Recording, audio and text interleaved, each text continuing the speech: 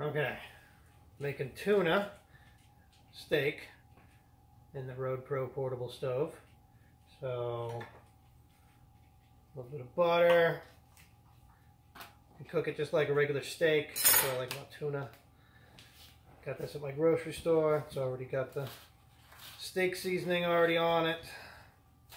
And then you just throw that in there. Handful of shrimp this time. Usually don't do that. I usually do like potatoes and vegetables. So we're gonna try some shrimp in there this time.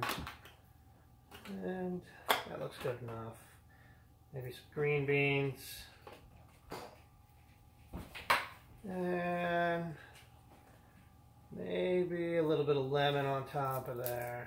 Whatever seasonings you want. And since there's some shrimp in there, you might want to put a little water in there because this thing will steam stuff. It's almost like a pressure cooker. Works pretty good. But just a little bit of water.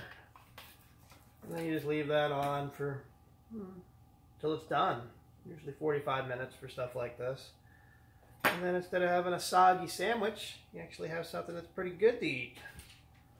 And that's about it. Put a little bit of non-stick aluminum foil on the top of this thing. Don't forget to label it, because when you got a freezer full of stuff, you don't know what the heck you're grabbing, but that's the mystery.